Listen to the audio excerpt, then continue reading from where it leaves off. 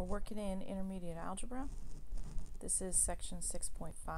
It starts on page 241. We're going to talk about the graphs of quadratic functions. The graph of a quadratic function is called a parabola, and it has the shape of a U or an upside down U, which some people call a frowny face. There are some aspects of this graph that you need to be aware of. The vertex would be the lowest point or the highest point on the graph. So that would be here. This is the vertex, or here, the vertex. The vertex has coordinates, so we identify the vertex by its coordinates. This looks like 4, negative 4.5, and this one looks like negative 1, 3. So we identify the vertex by its coordinates. The vertex is called a minimum if it's at the bottom when the parabola opens up. This would be a minimum, or a maximum when it's at the top because the parabola opens down. So this is the vertex. That's the first thing you need to identify. The second thing you need to identify is, you see this dotted line here on these graphs. This is called the axis of symmetry. The axis of symmetry is an imaginary line, and we usually identify it with this dot. The dotted line runs through the center of your parabola, right through your vertex, whether it's a minimum or a maximum, and it identifies that the parabola is a mirror image or identical on either side of that axis of symmetry. We identify the axis of symmetry with an equation. This axis of symmetry is x equals 4 because it is the equation for this vertical line that goes through an x coordinate of 4. This axis of symmetry is identified with x equals negative 1 because it goes through the x coordinate of negative 1. This is the equation for this line. So those are some important things that you need to know about parabolas. All right, looking at example 1 on page 242, it tells us to graph f of x equals x squared plus 1. Give a written description for the shift and graph this function. All right, so the first thing we're going to talk about is the graph of just plain f of x. Okay, the graph of f of x equals x squared is just a parabola. I know I'm trying to draw dotted, but it doesn't really, that goes through the origin here. It's just a standard width, and you know, the axis of symmetry is the y-axis here. But when we start adding or subtracting things to the x squared, this shifts our vertex. A plus 1 will shift this vertex up. So this is a shift up, and that will move our vertex from being off the origin to a positive 1. There we go, that can enlarge. So I'm going to put this vertex here on positive 1. The parabola is still a standard width. Okay, the vertex is now at 0, 1. Since it's at the bottom, it's a minimum. Okay, and the axis of symmetry, which I'm going to use AOS, axis of symmetry, to abbreviate. The axis of symmetry runs right here through the center. This is the equation x equals 0. It's the y-axis. All right, example 2 says graph x squared minus 3, and we do see that now we have a minus 3 here, so this is going to be a shift down 3 units.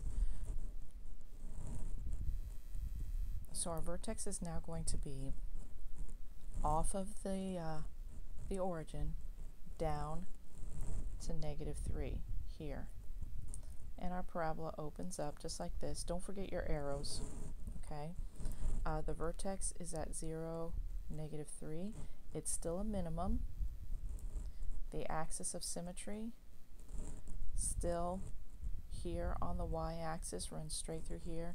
The equation is x equals 0. Example 3 is on page 243. It says graph f of x equals x squared minus 1/2. Give a written description for the shift. the shift is here. Anything that's being added or subtracted to x squared is a vertical shift. So this is a shift down 1/2 of a unit. So instead of being on the origin, my vertex is going to shift down 1/2 a unit. So it's going to be right there at -1/2. So I can put a point there. That's the vertex. Its coordinates will be 0, -1/2. That parabola is going to open up just like that. Whoops, I missed it. Just like that. The axis of symmetry is here. It's still x equals 0. And I forgot to identify this vertex as a minimum, not a maximum. Example 4 is on page 244. F of x equals -x squared plus 3. We see this shift here, which we know is going to be a shift up. This is going to go up 3 units, but we also see a new shift here, this negative sign. This negative sign, instead of in front of x squared, will invert your parabola. So now it's going to open down instead of up. So we're going to start with our vertex, which is being shifted up 3 units. So our vertex is now going to be here. But when I draw this parabola now, I'm going to invert it. It's going to open down. The vertex is now a maximum because it's at the top of the parabola, and its coordinates are 0, 3. The axis of symmetry is still right here on the y-axis, so the axis of symmetry is x equals 0. Whenever you see a negative on your coefficient for x squared, that inverts your parabola and makes it open down. Example 5 is on page 244. It says f of x equals x plus 4 in parentheses squared. This is a different kind of shift, and I'm drawing your attention to these two functions here because they are not the same thing. We already talked about this kind of shift. This is a vertical shift. This will be up. When the addition or subtraction is outside of the square, it's a vertical shift. In this example, the addition is inside the square. So this is a horizontal shift.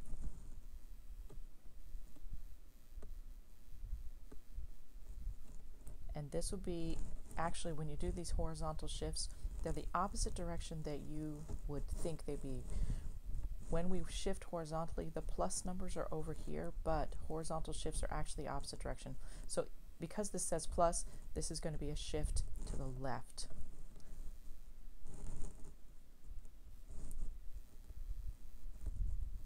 This will be a shift left 4 units. So our vertex is now going to be at -4. We don't see any negatives here, so this parabola opens up. The vertex is a minimum. Its coordinates are -4, 0.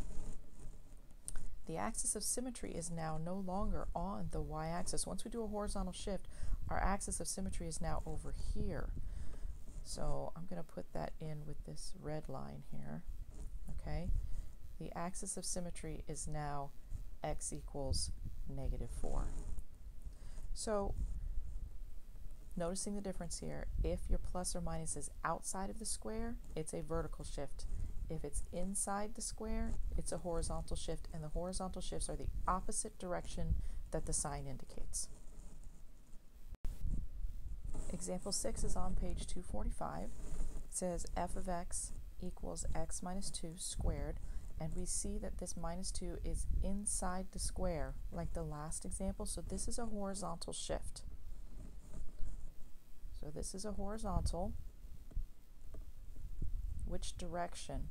Because this is a minus, it's going to go in the right direction.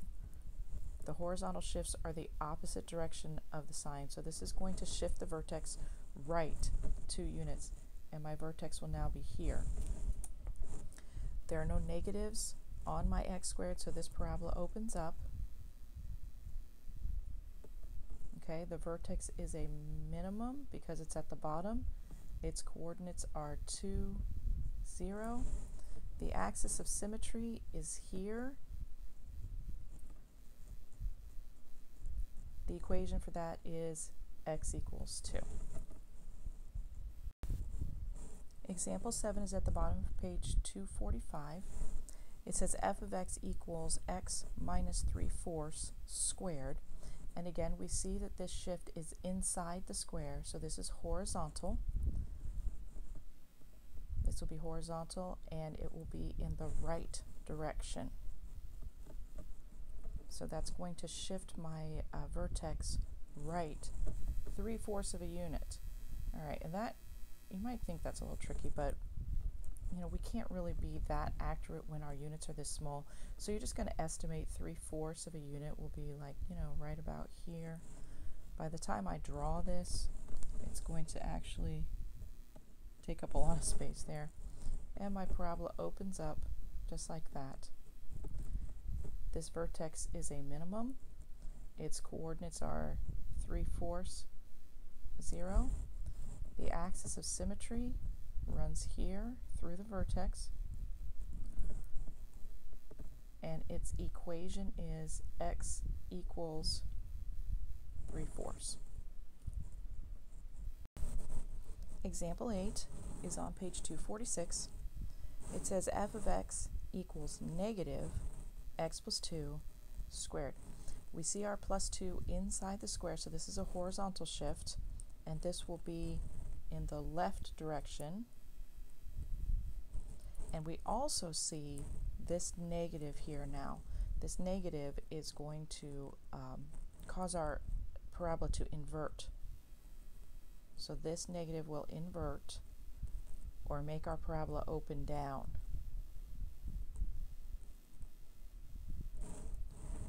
So our vertex is going to shift left 2. So that's going to put my vertex here. Now my parabola opens down. Don't forget your arrows. And my axis of symmetry comes down here like this. So our vertex is a maximum now because it's at the top. It has the coordinates -2, 0. Our axis of symmetry is the equation x equals -2. Okay, I'm going to finish these graphs because there's 8 more. I'll finish these on the next video.